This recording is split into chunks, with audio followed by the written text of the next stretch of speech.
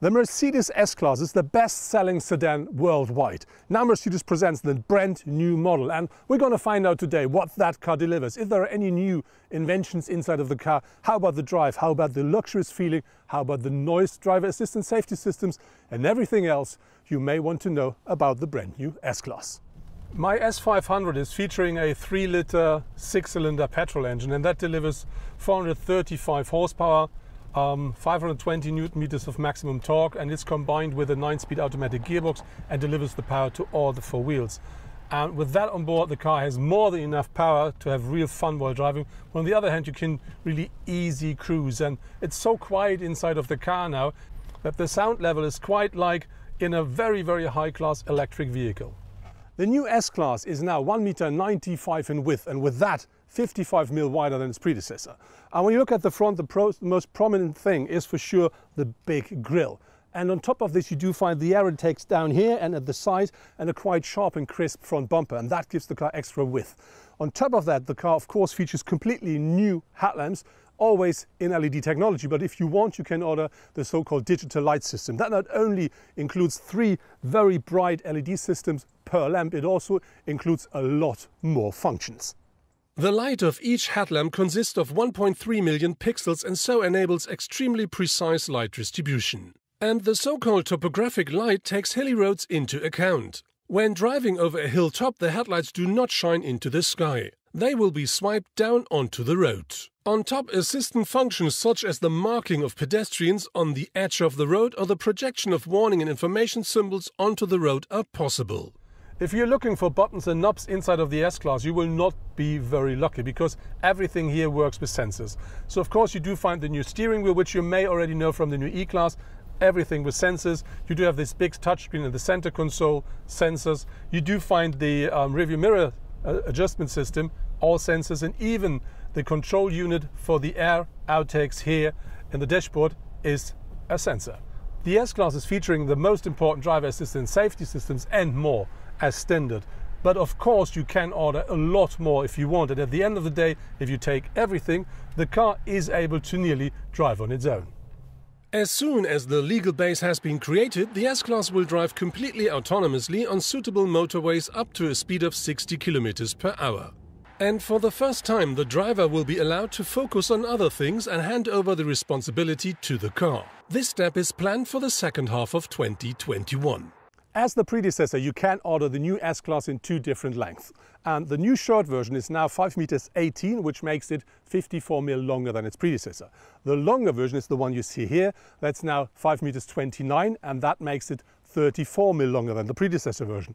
And when you talk about the height of the car, that's very similar to the predecessor. It's only 1 centimeter more, because the car now is 1.50 m high. Looking at the design and the shape of the car, this car now features, as the predecessor, the typical beautiful shape of a big sedan. But when you look at the side, what you do find is a lot less lines, because that now features, these floating surfaces, because that's the new and modern style of the Mercedes-Benz design.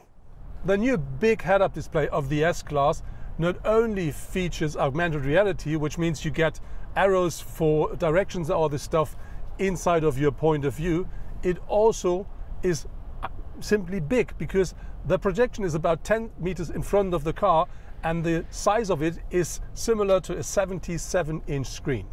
Of course, you do find LED taillights at the rear of the S-Class. They're featuring a very nice signature here, and the interior of them, this is a bit 3-dimensional, so very interesting to look into them. They are connected with this chrome element here, and that gives the car a bit of extra chic from the rear. To give the car sportiness, you do find something that looks like a diffuser and these exhaust pipes, but unfortunately they are fake. But looking at the rear of the car, what I really do like is the car gets a bit slimmer here at the rear, and that gives the car, this typical S-Class, very high-class look. The new S-Class always features a full digital cockpit, but that one here delivers a lot more than most of the others, because that really provides you with a real 3D feeling. And they deliver that by just tracking your eyes with integrated cameras.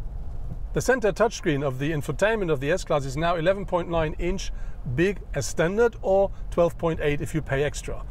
And that really is the center control unit of the whole car.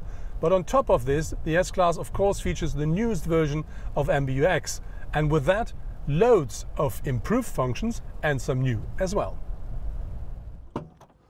Of course, the new S-Class is featuring an electric tailgate, but I think more important is the car now offers 550 litres of maximum boot capacity, and that's 20 more than with the predecessor. And if you are ordering the new plug-in hybrid, you will be lucky, because you will not longer find any steps inside of your boot, because the battery is now in the underfloor of the new S-Class. The materials and the craftsmanship here at the interior of the S-Class are really marvelous.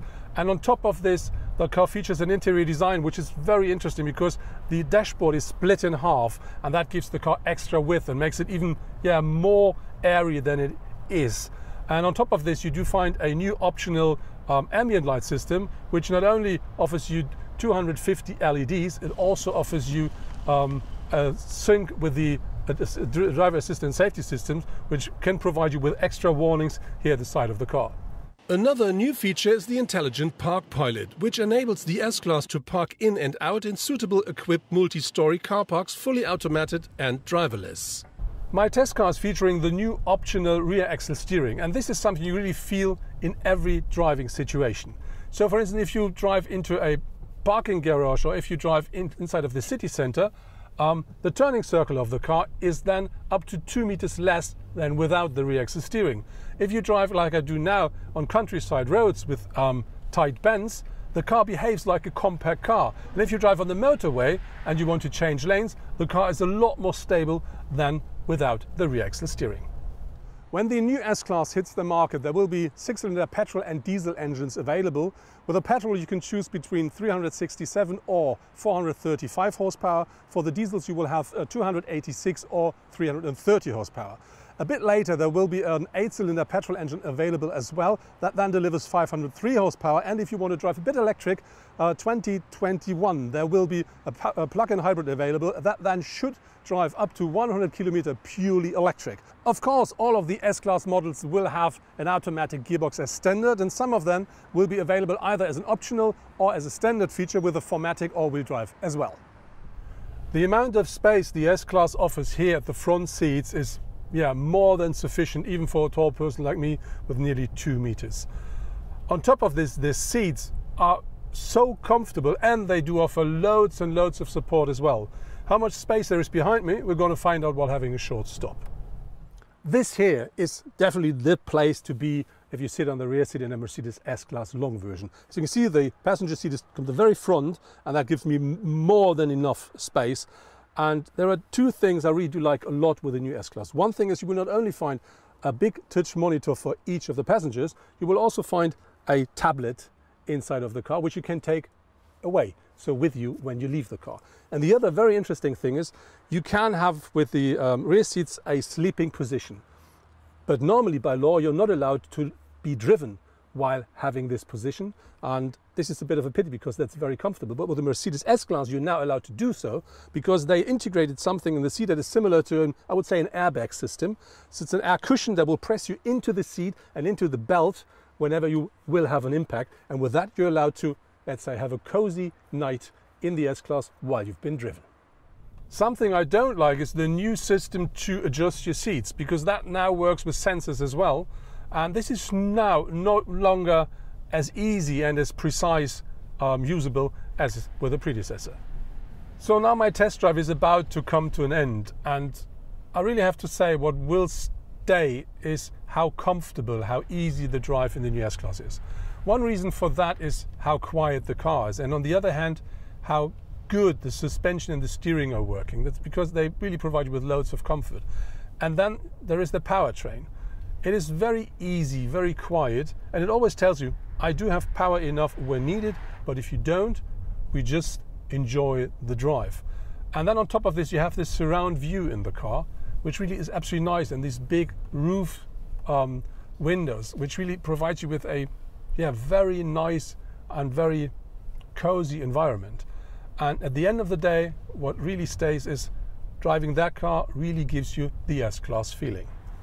That was my test drive in the brand new Mercedes S-Class. And to make a long story short, I think Mercedes delivered again. This is the benchmark when we talk about comfort and security in the future, or let's say from now on. To drive the new S500 was a real pleasure, and that's not only because of the powertrain.